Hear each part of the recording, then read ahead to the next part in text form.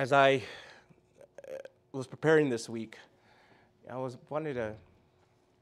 thinking, what should I do next? What should I teach on next? Lord, I was praying, Lord, where do you want me to just preach on this upcoming Sunday?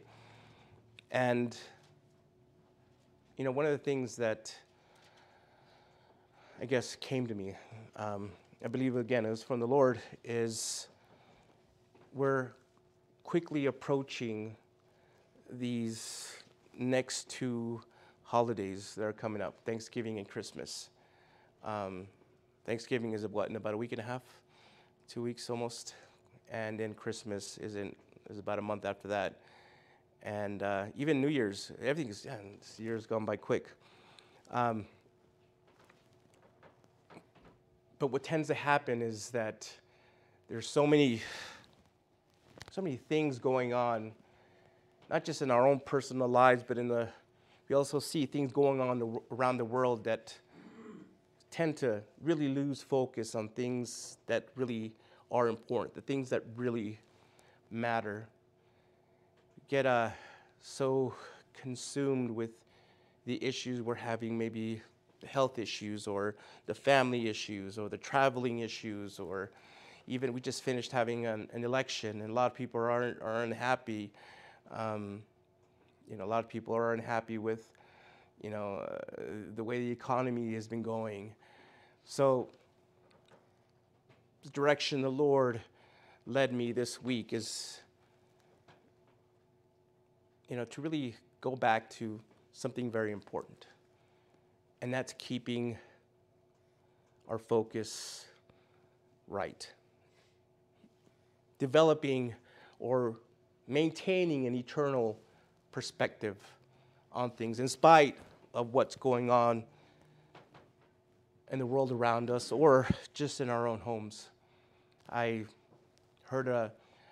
once heard an interesting statistic. I don't have the numbers, but they told me at work.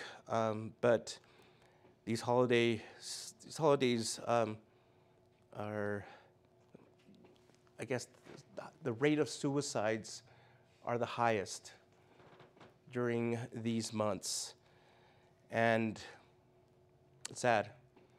It's sad, that people have to get to that point where I know a lot of it has to do with mental issues, but again, I think that if many of them just have the right perspective, have the right focus, I think they could easily snap out of those really severe depressive states. Again, I'm not putting a blanket on it all. I know, again, that there is mental health issues out there. I suffer through them, and I know it could be a tough time. But what I decided to do today is we're going to be going through some of the words of Jesus.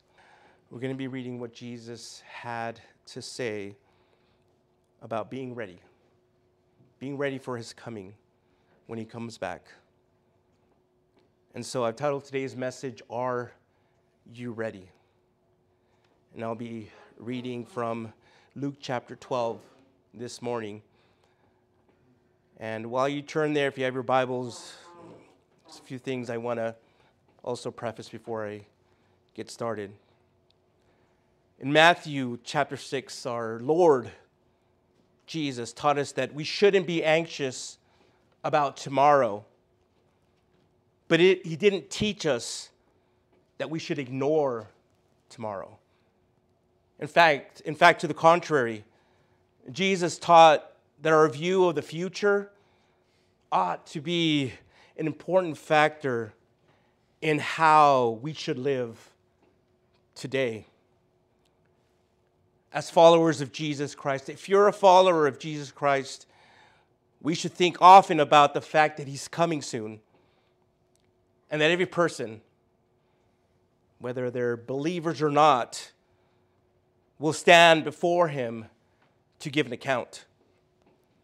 So we should view ourselves as Christians, as stewards who've been entrusted with time, money, and abilities which we are to use for our Master's kingdom. At some time, we don't know when, but we do know that it's certain, our Lord will return, and we must give an account of how we used what He gave us. Now, since I'll be picking up in the middle of chapter 12, let me just let you know what's been going on since that point. And Jesus has been teaching.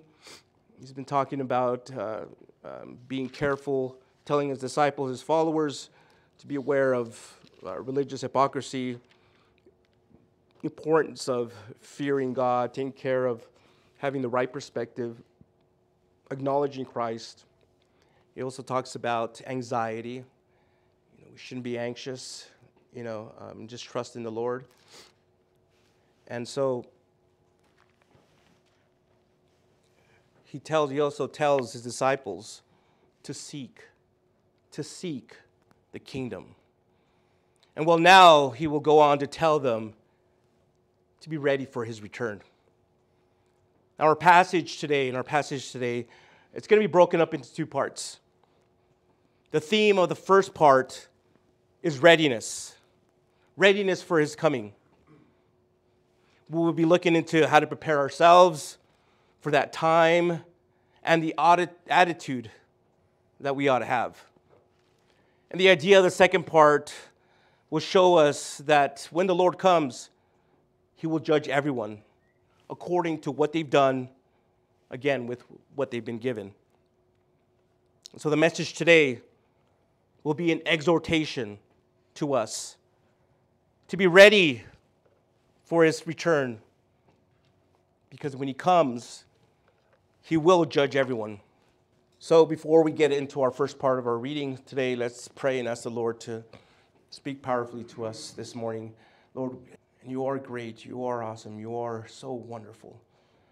So now as we open up your word, I pray that you will speak to each and every person that's sitting here today, each and every person that's watching this message live or hearing it later on or watching it later on.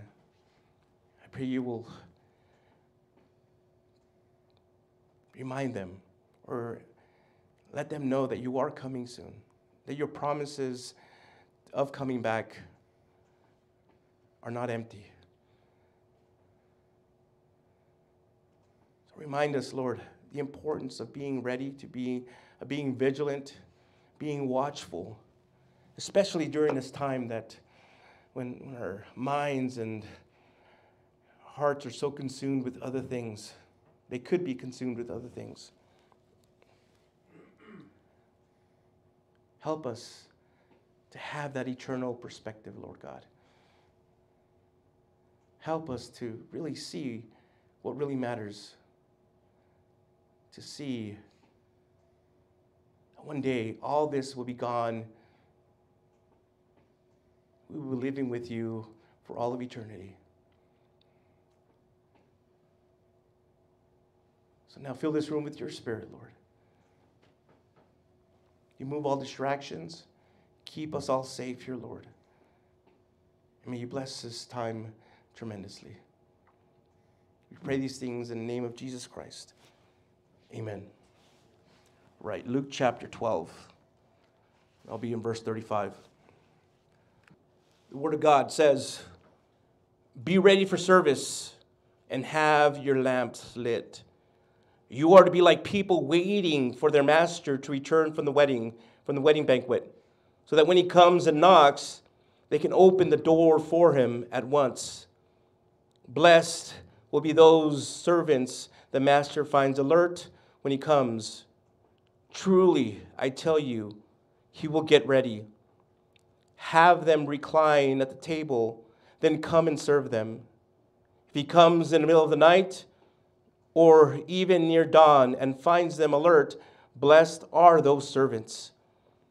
But know this, If the homeowner had known at what hour the thief was coming, he would not have let his house be broken into. You also be ready, because the Son of Man is coming at an hour you do not expect. March 11th, 1942, on a corregidor, a 62-year-old Army officer with his family secretly slipped away from the Philippines and, in a minor miracle, made their way down to Australia. Before General MacArthur left the islands, he said, "I will return." 2.5 years later, October 20th, 1944, he stood again on the soil of the Philippines and said, "This is the voice of freedom. People of the Philippines, I have returned." Now, if you think a man can have that kind of credibility, and if you can appreciate that quality in a man, I'll tell you that Jesus Christ, the God-man, has made the same promise far more credible than any human being will ever be. If you wrestle with the truth of Jesus' return, wrestle no longer. If you accept and if you believe the historic fact of his ascension, then you have no room to doubt his historic yet future return. It will, my friends, occur. Well, in the passage we just read, Jesus tells us how we ought to prepare, and again, the attitude we ought to have for his return. So now here, in order for his disciples to develop an eternal perspective, Jesus offered 3 illustrations to encourage them to be ready and faithful.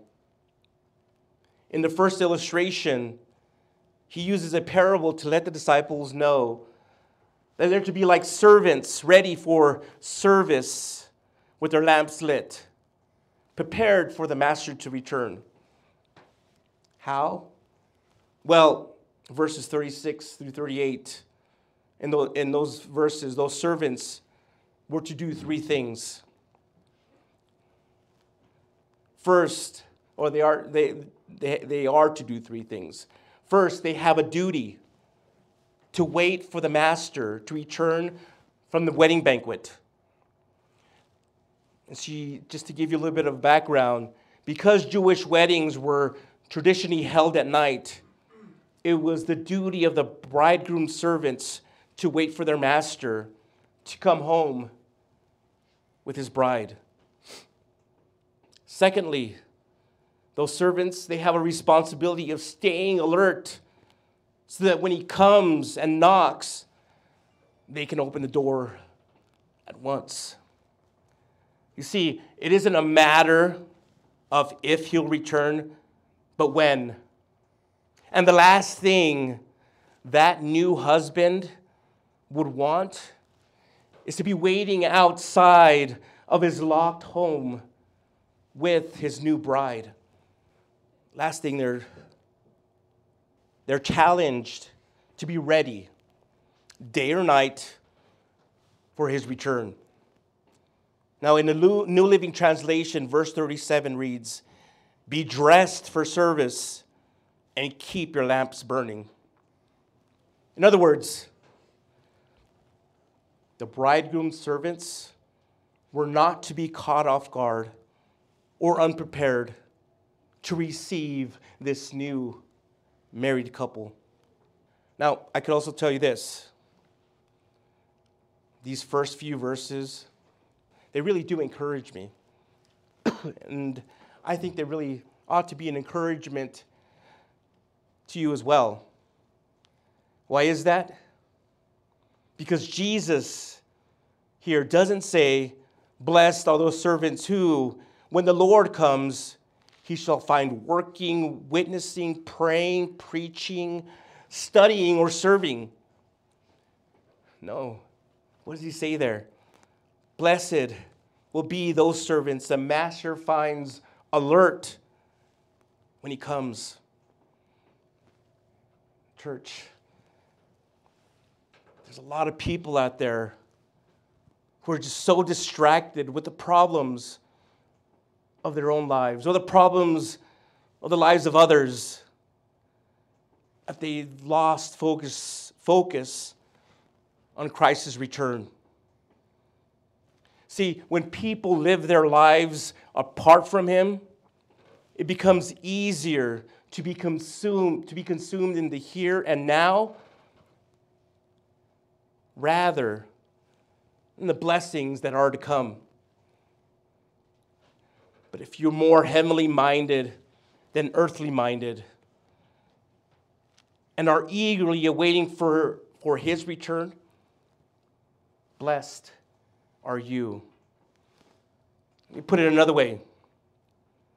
If you're in the midst of a divorce, if been struggling with the finances, you don't know if you're going to be able to pay the mortgage, the rent, the bills, or you're dealing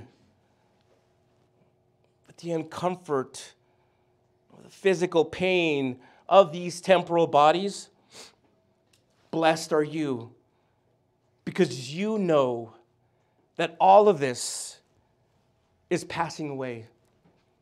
And you know,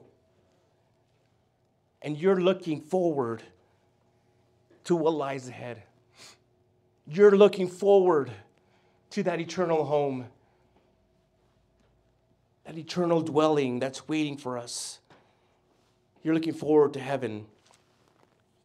Blessed are you for not allowing the distractions of this life keep you from your duty to wait, your responsibility of staying alert, and the challenge of being ready at all times.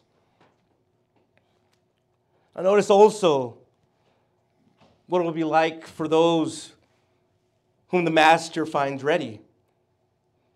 Verses 37 and 38 reveal that there isn't any barking commands, no extra burden of work. Instead, it's a role reversal.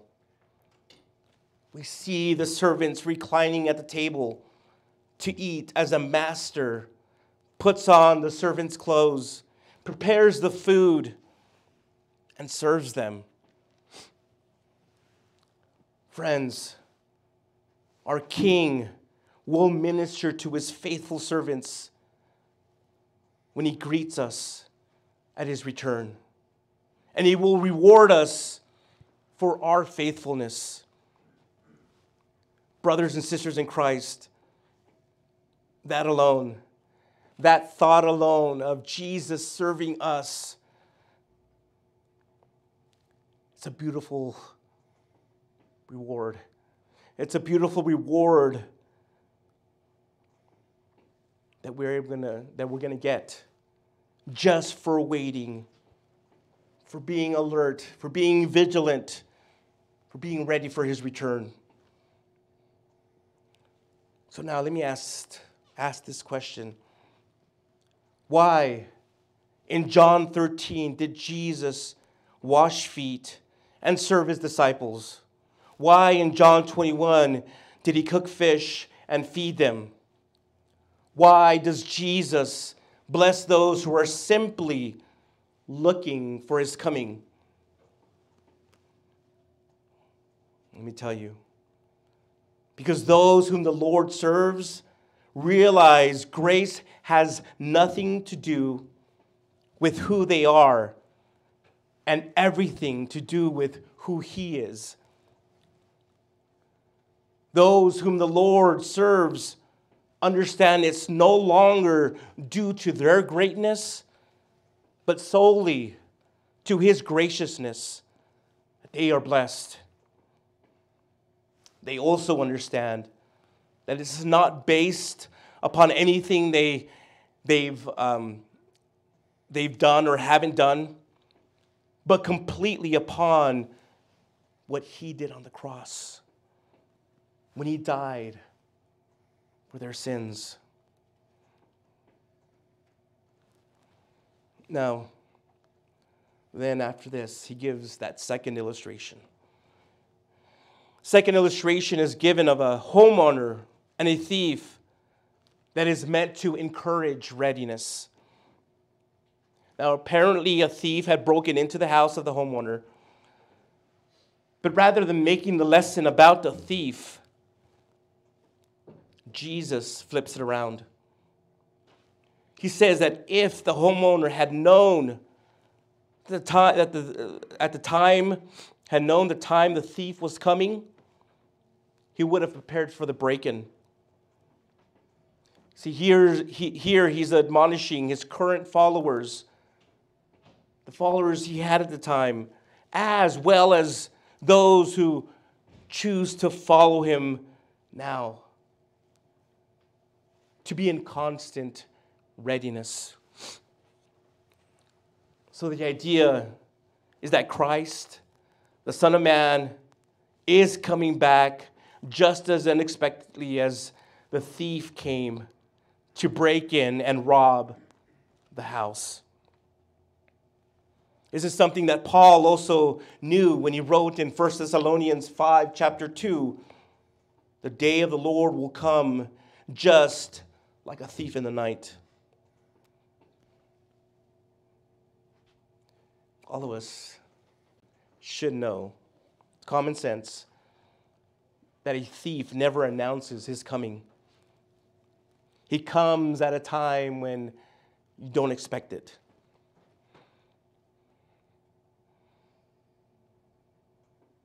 But if you want to outsmart a smart thief, you have to guard. You have to be on guard, and you always have to be ready.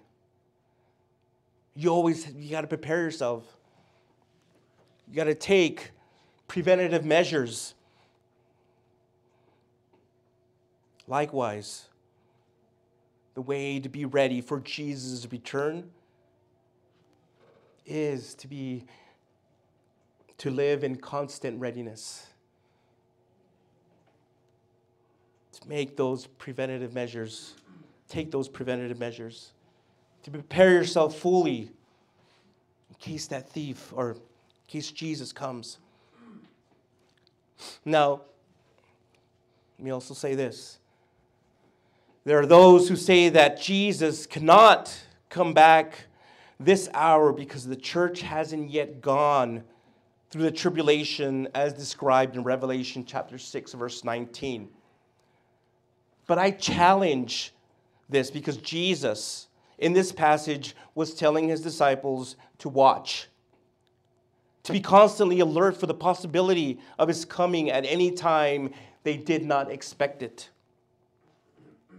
If, on the other hand, the church were indeed to go through the tribulation, we would know precisely the hour of his coming, exactly 1,260 days after the day the Antichrist goes into the rebuilt temple, Jewish temple, and demands to be worshipped. Thus, his coming wouldn't be at an hour we think not. So I believe one of the keys to overcoming hypocrisy and covetousness is to live in constant anticipation that today could be the day Jesus comes back. Are you ready? Are you living that way? Are you living your life right now, as hard as it may be, as difficult and challenging as it may be? Are you ready if Jesus was to come back? And we all are anticipating a time when he will come and rapture the church.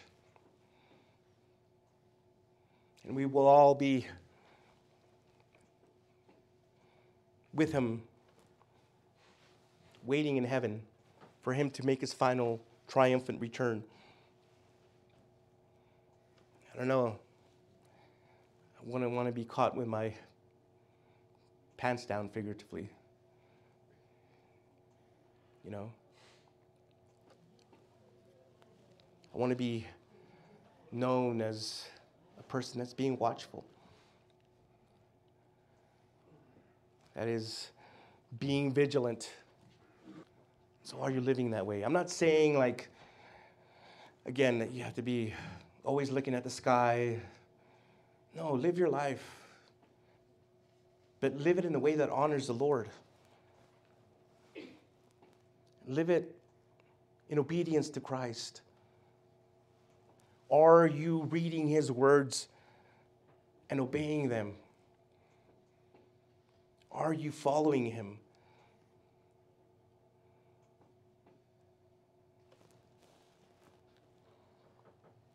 You must be ready. It can happen at any time. Now, the next part of reading, the last part of our reading, is the third illustration that we're going to be talking about. So let's go there now. We're picking up in verse 41. Luke chapter 12, verse 41. Lord, Peter asked, are you telling this parable to us or to everyone? The Lord said, who then is the faithful and sensible manager his master will put in charge of his household servants to give them their allotted food at the proper time? Blessed is that servant whom the master finds doing his job when he comes. Truly, I tell you, he will put him in charge of all his possessions.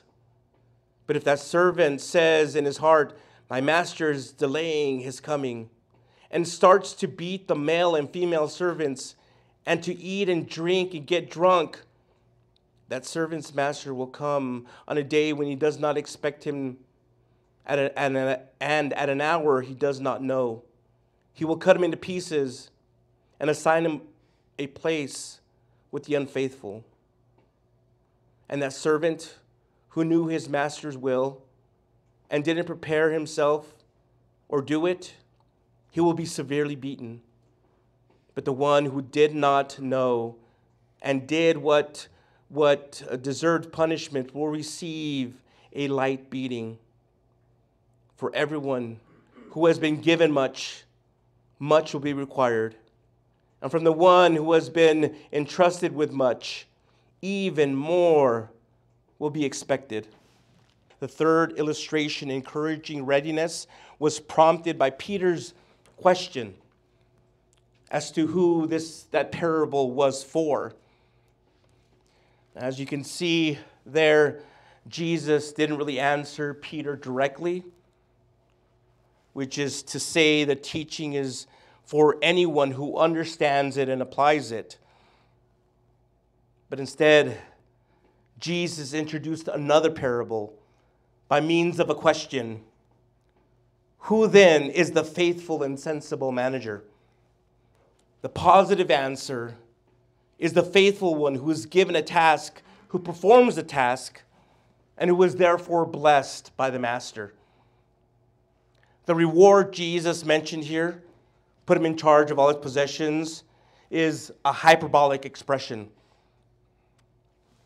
What he's implying by this was that the reward will be far greater than the challenges and hazards encountered in his temporal service. All the apostles, all of them, had a special responsibility to feed God's household, his church. But as Christians, as believers today, each of us, each and every single one of you has a task also. You all have a task in this world assigned to us by Jesus himself. Our responsibility is to be faithful by accepting the task, performing the task and completing the task by the time he returns. So even though we may not appear successful in our own eyes or in the eyes of others, doesn't really matter. That's not important. The thing God wants more than anything is faithfulness. If He's given you a task, if He's called you to do something, to go somewhere, are you being faithful to that? No matter how crazy it may sound. Now, again, you have to use discernment. You got to be careful with that too. But are you performing the task? And are you doing your best to complete it? I believe that when the Lord calls you home, whether it's by rapture or through death, means that your task, if you've been doing it, has been complete. Even if it seems that it hasn't been, even if it seems that there was still so much left that you wanted to do. No. The Lord calls you home, He calls you home and says, you know what? You're done. That's all I've called you to do, is just to do that. But again, we have that responsibility to share the gospel, whether it's through one of the ministries, an outside parachurch ministry, whether it's going out to the mission field. Maybe it's preaching the Bible in a pulpit.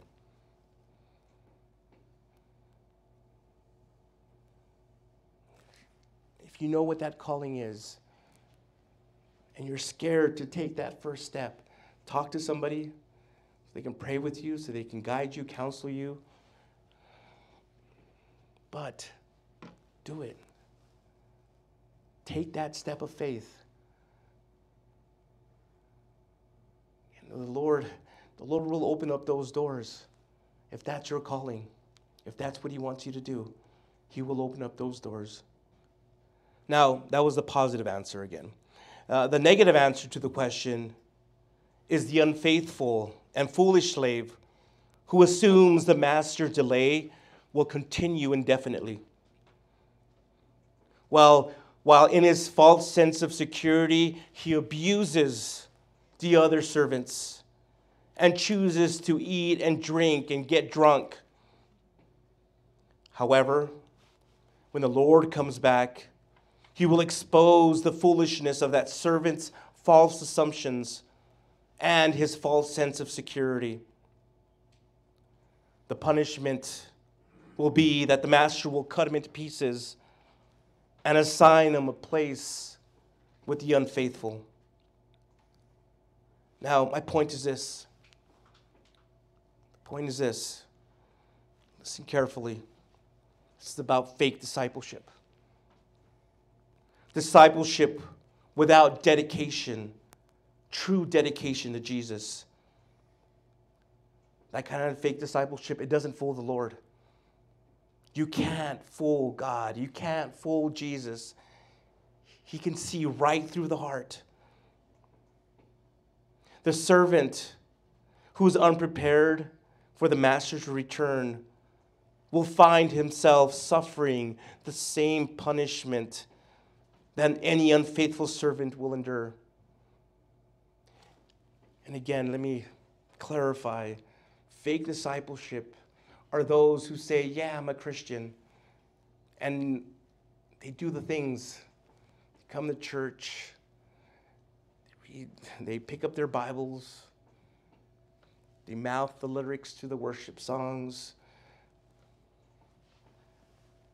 Maybe they go to Bible study on Wednesdays. I'm just saying in general. They help out with the church. but there isn't really any true dedication. There is no change in their heart. Lord knows, again, that's why every time at the end of each service, I say, I tell those who are watching and listening to pray this prayer with sincerity. They really mean it. Because it's easy just to say a prayer and think that you got their bases covered. You got your insurance plan. But Jesus knows the heart. And he knows if someone is praying that with all sincerity or not. He wants dedication. He wants your heart. He wants your life. He wants to change it. He wants to transform it, and you have to allow him to do that.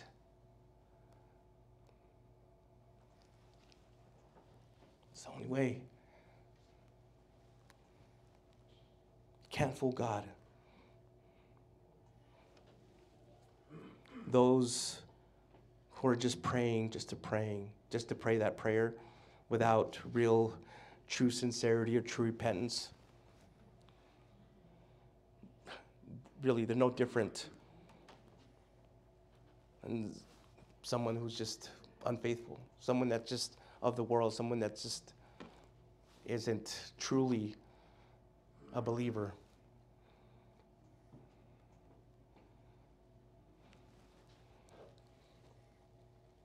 Now, to conclude his parable, Jesus then pictured two cases of unprepared servants, a willful one and an unwillful one, in verses 47 and 48.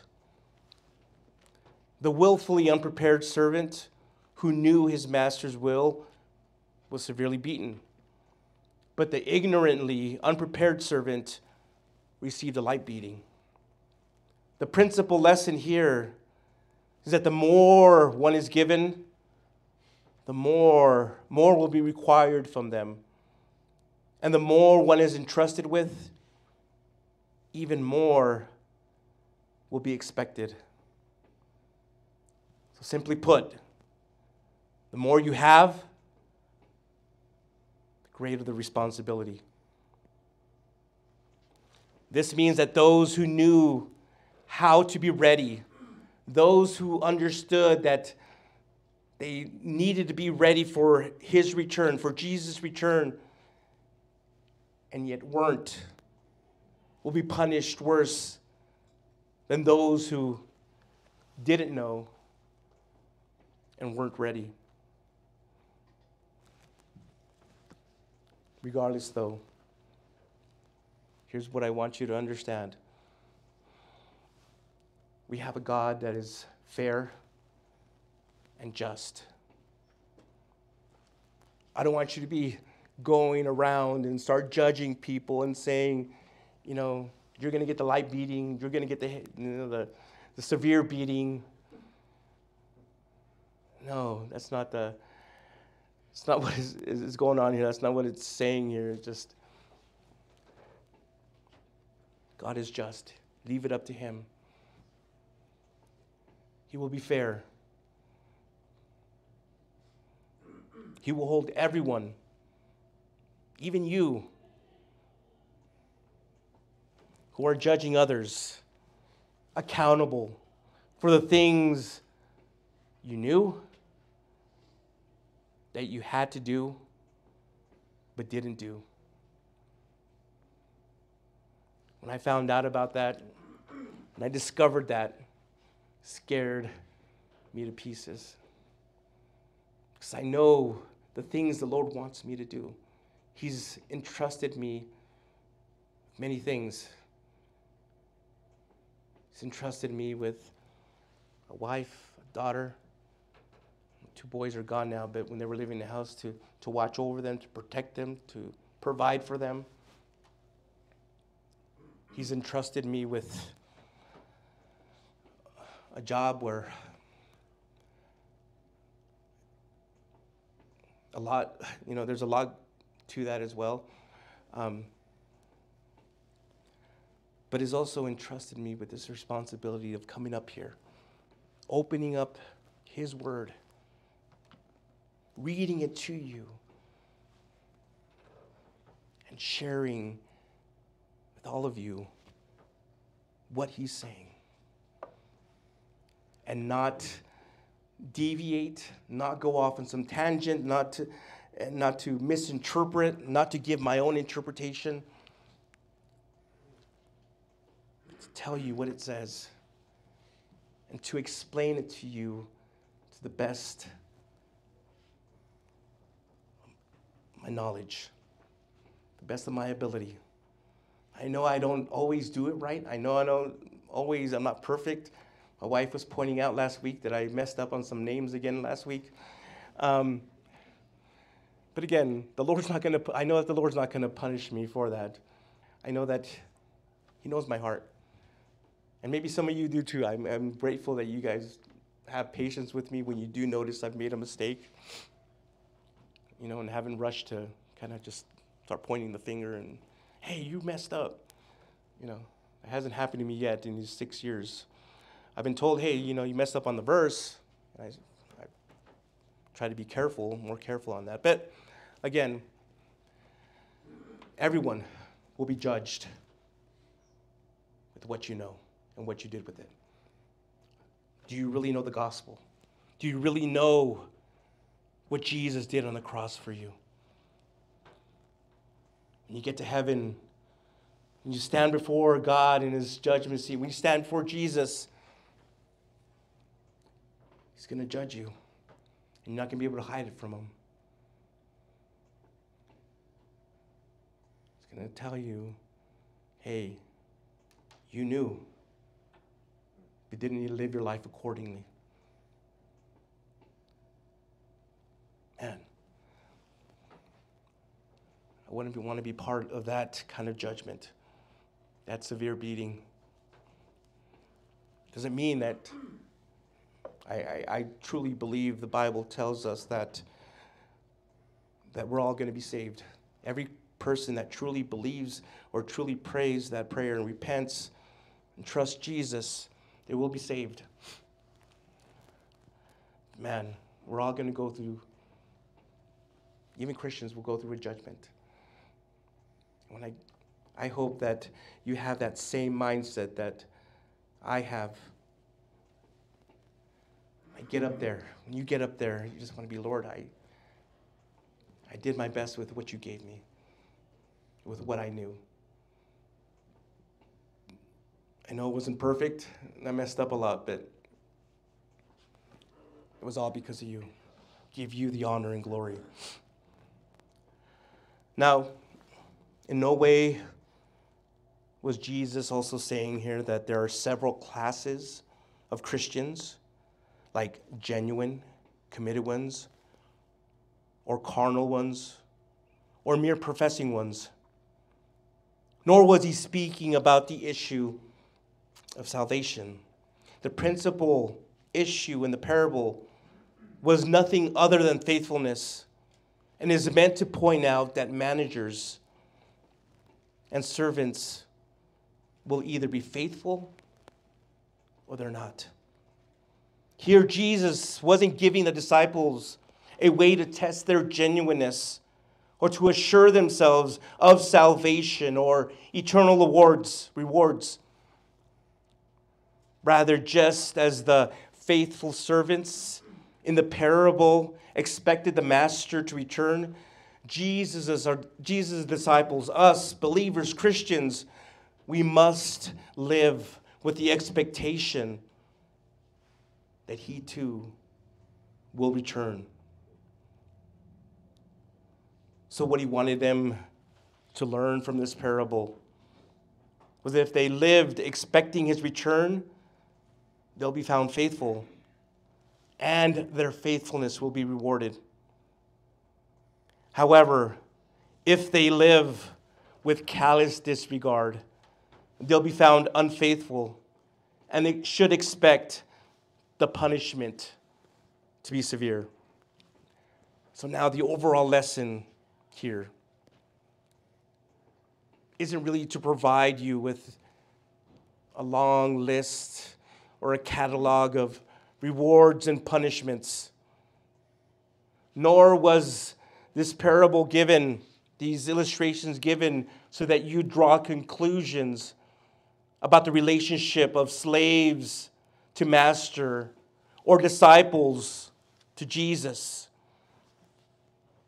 It was told to encourage you, to encourage all of you to be ready for his return and to remain faithful at all times and in all circumstances while we wait for his glorious return, while we wait for the glorious return of Jesus Christ. You see, the more we prepare ourselves for that moment, the more we will live our lives with an eternal perspective. Paul wrote in Colossians chapter 3, verses 1 and 2, "So if you've been raised with Christ, seek the things above where Christ is, seated at the right hand of God. Set your minds on things above, not on earthly things." And so, my friends,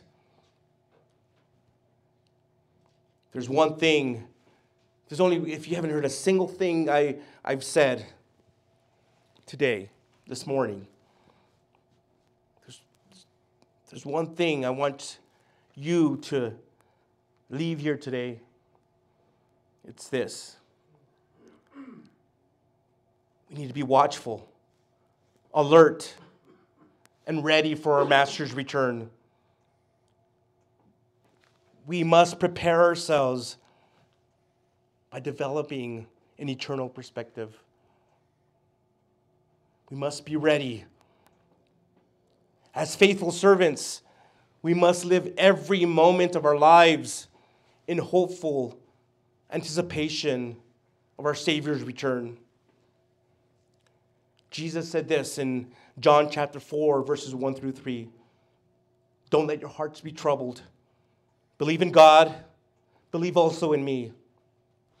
In my Father's house are many rooms.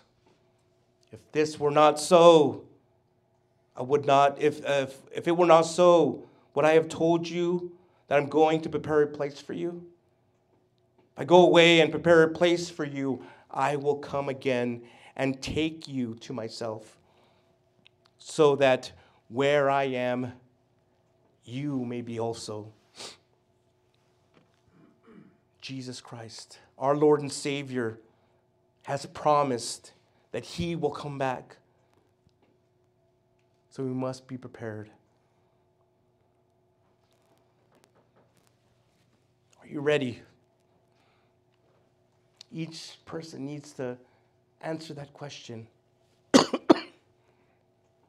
Each person needs to answer the question, am I living for today only, with no regard for the Master's return and the accounting that he will demand? Knowing what you know now that you've heard this, there's no excuse. You can't come before God. God, I didn't know. I didn't hear that message. I was going to say, yeah, you did. You were here on this day. You heard it online. You heard it on either SoundCloud or on our iTunes pod, whatever it may be. You heard it. So there's no excuse now.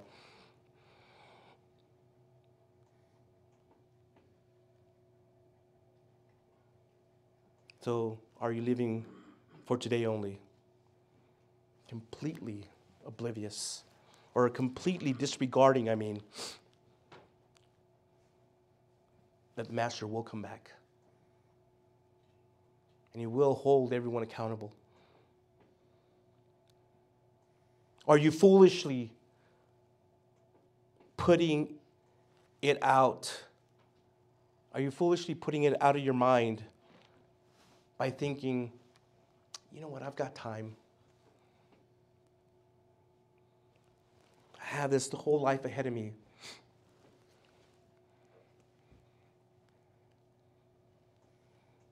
When I'm 90 years old and I've done everything I wanted to do, everything on my bucket list, that's when I'll do it. It's foolishness. Jesus says that we should be like men, women also, who are waiting for their master when he returns. So we should live each day with an eye on the future day when the Lord himself will descend from heaven with a shout, with the voice of an archangel, and with a trumpet of God. We will be blessed. You will be blessed if he finds you ready when he comes. So again, I ask, are you ready? Are you ready for his return? If not, I now want to give you an opportunity to begin preparing yourself. I want to invite you to the cross where your sins, all your sins can be forgiven. You must repent. You must truly repent. You must turn away from those sins and believe that Jesus died for you. You got to ask him for forgiveness. Not because you got caught in sin, but because you truly are sorry that you've sinned. So if you're ready to be forgiven, wherever you're at, wherever you may be, I want you to close your eyes and bow your head. With all sincerity, with all your heart. Remember, you're speaking to him who was there when the universe was created.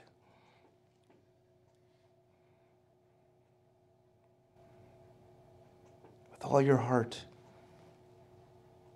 pray this. Lord Jesus, I admit that I'm a sinner. And I'm sorry. I ask for your forgiveness. I truly believe that you died for my sins and rose from the dead. I truly now repent of my sins and turn away from them and confess you as my personal Lord and Savior. Thank you for dying for me. Thank you for forgiving me. Thank you for saving me. And I ask you to fill me with the Holy Spirit so that he may help guide me in my new born-again life. In your name, amen. If you've prayed that, you've taken the first step in preparing yourself. And you've now become a child of God and now call you my brother and sister in Christ. There's a celebration in heaven right now. So we'd like to hear about it. Reach out to us. Send us an email. Send us a message on our website. But we want to hear from you. And also, if you need help in your next steps of your new Christian walk, we can help you with that as well. Don't be distracted these next couple months. Take time throughout the day, sometimes even if it's just a few minutes, just to refocus yourself and keep your eye on the ball. Keep your eye on the cross. Keep your eyes on Jesus. Know that all this stuff, all the pressures, all the issues you're having, external, internal, they all are eventually going to go away. Yeah, I know it's horrible you're going through it, but you ought to know that everything eventually passes, and one day we're going to pass and we're going to be with the Lord. Glorious in his kingdom, and it's going to be a glorious time. Hope you have a great week. Be safe wherever you're at.